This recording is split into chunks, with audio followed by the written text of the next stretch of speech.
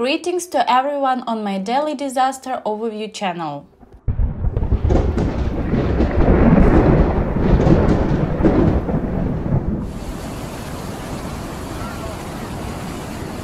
The information in the video shows an incident on October 12, 2021 in Shanxi, China.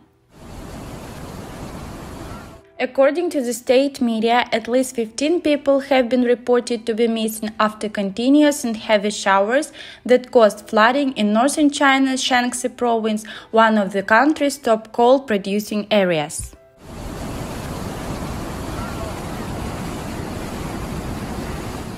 The state-run Global Times reported on Tuesday that at least 2 million people have been affected by the floods and as many as 120,000 were displaced after 19,000 houses were collapsed. The province is located west of Beijing and covers some 156,000 square kilometers.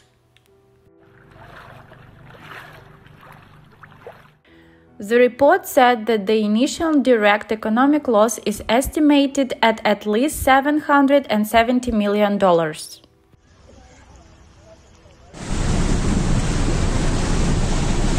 The news agency said that the emergency flood response was already being lowered, indicating that the situation has stabilized, with water levels of small and medium-sized rivers falling below the warning mark.